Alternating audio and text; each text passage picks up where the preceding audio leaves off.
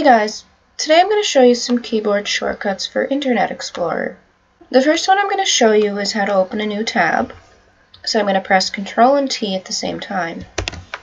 As you can see, that opens a blank page. Next, if I press Alt and Home at the same time, it'll go back to the home page.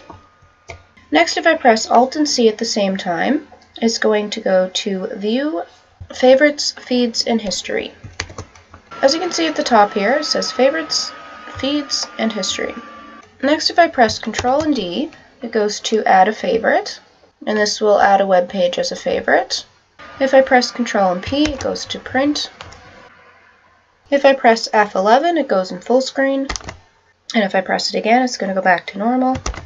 If I press Ctrl S, it goes to Save As. If I press Ctrl and F, it goes to Find on this page. As you can see, there's now a Find bar up here. Now I'm going to type a word into the Find bar.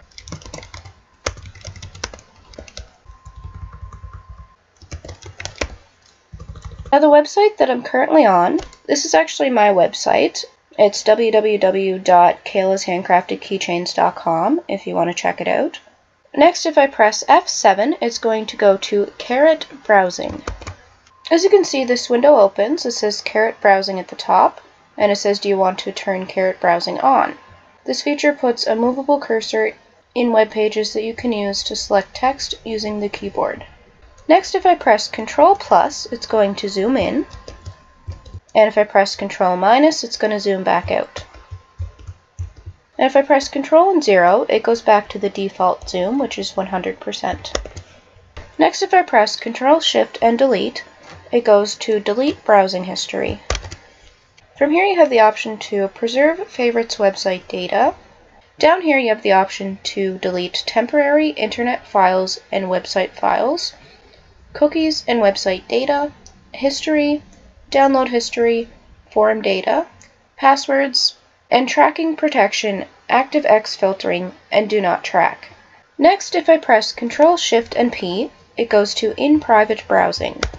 As you can see, when I do that, it opens a new web page, and at the top here it says In Private.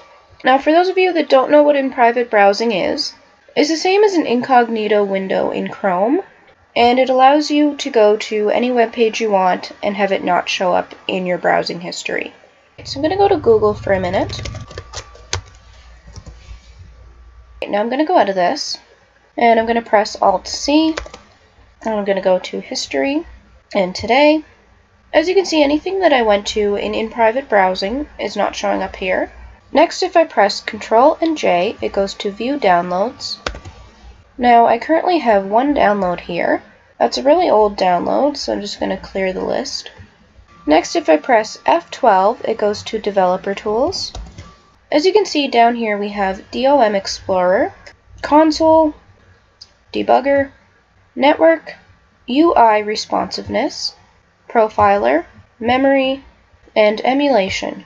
Now if I press Ctrl and 1, it'll go to DOM Explorer, Ctrl 2 goes to Console, Ctrl 3 Debugger, Ctrl 4 Network, Ctrl 5 UI Responsiveness, Ctrl 6 Profiler, Ctrl 7 Memory, and Ctrl 8 goes to Emulation. Now from here, if I press F1, it'll go into Developer Tools Help. Next, if I press Ctrl and P, it will unpin. Now if I press F12 again, as you can see, the Developer Tools looks a bit different. So this is what happens when you unpin it. If I press Ctrl and P again, it's going to pin it, so it's going to end up on the bottom again. Next, if I press Alt and the left arrow key, it's going to go back to the previous web page. If I press Alt and the right arrow key, it's going to go forward again. And if I press F5, it's going to refresh the page. Next, if I press Ctrl and W, it's going to close the current tab I'm in. And since I'm only in one tab, it's going to exit of Internet Explorer altogether. So those are some useful keyboard shortcuts for Internet Explorer. I hope you guys enjoyed this tutorial, and I'll see you in my next video.